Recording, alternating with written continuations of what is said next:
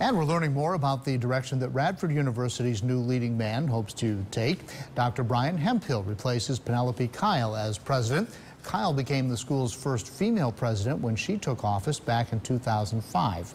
WSLS 10's Bethany Teague was the first to sit down with Dr. Hemphill during his first full week at the university's helm. I've always been on a college campus. I've never left a college campus. It's this passion for higher education that steered Brian Hemphill to Radford University as the school's 7th president. Just weeks away from his first semester, Hemphill is ready to hit the ground running. We want to look at how we begin to improve our retention and graduation rates, but we also are going to look at strategic enrollment growth. Hemphill says greater enrollment will be a key to standing out in an already crowded college field. It is a very competitive market in terms of recruiting students. While remaining first and foremost a teaching university, Hemphill wants to see research surging more to the forefront.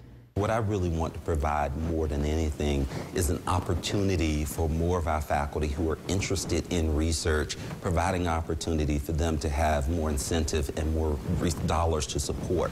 The new Highlander president also has his eyes on ways to better diversify the student body. Across the Commonwealth, you have two populations that are growing pretty significantly in terms of the Latino student population as well as the Asian student population. So we want to look at how we continue to tap into those areas.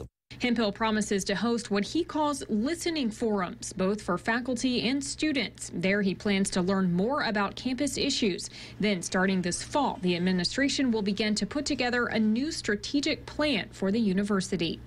In Radford, Bethany Teague, WSLS 10.